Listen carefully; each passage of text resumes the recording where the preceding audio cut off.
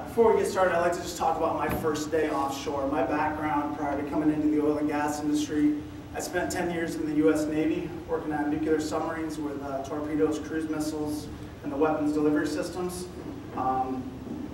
The challenge for me was once I got out of the Navy, or once I started in the Navy, the military is heavily training based. So you start off, I was 17, mom and dad had a sign for me to actually join the military. I went through my basic training, and the next thing you know, I was on a nuclear submarine working with high-spec equipment. The beauty of the military model is the stronger your team was, the stronger you were as a supervisor and as a leader. So we spent a lot of time on training and mentoring every day.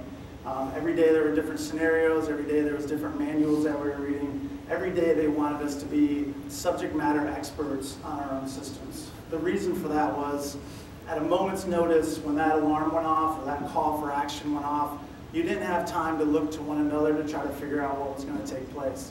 You had to know what to do at that moment's notice. The major part of our submarine budget is going to be spent on you guys. Submarine crews, schooling, extensive training, damage control training. They're going to pump some big bucks into you guys, but it's going to pay off. One day out there in the ocean, one remote instance where a casualty goes down, with the training you've got, you might just be the guy that's going to be there when it starts. And with your training, you'll be able to jump right on that casualty. You'll be able to save your life and save your ship. All right, what you're looking at here is a damage control wet trainer. One thing I want you to notice, it's a small confined area. I'm going to put you down here at the start of the casualty, and we're going to turn on water flooding to simulate flooding on a submarine. All right, do a good job. Take your time. Safety is priority one. Make it happen.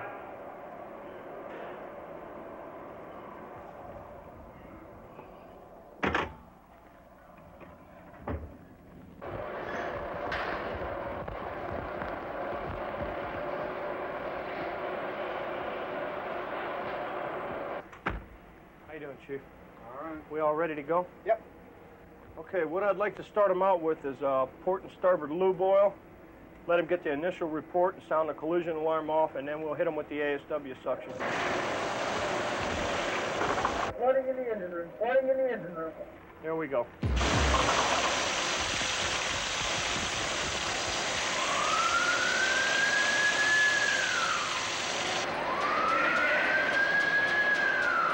Get on it. You got wet backs? You got strapping? Yeah. Good strapping. Cut it up. Music. Over here. Right down.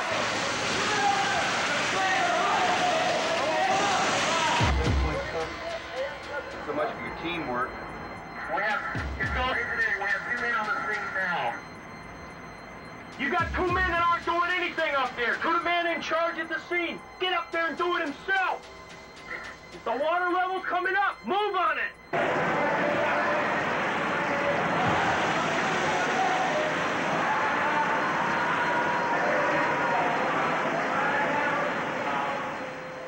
The submariner has only got one enemy, and that is the sea itself, pressing in inexorably at something like 1/4 of a ton on every square inch of his hull, or thereabouts.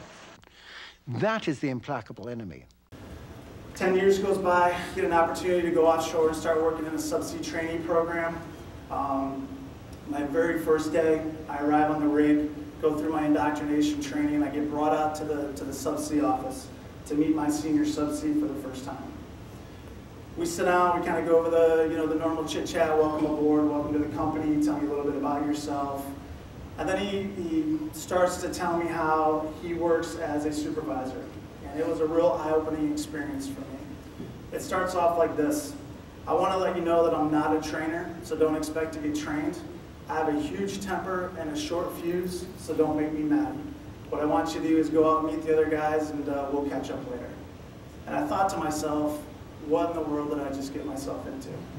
Coming from a world where you spend a lot of time training and mentoring and building up your staff, my very first day was, I'm not a teacher, don't make me mad, go out and meet the other guys, and we'll catch up later.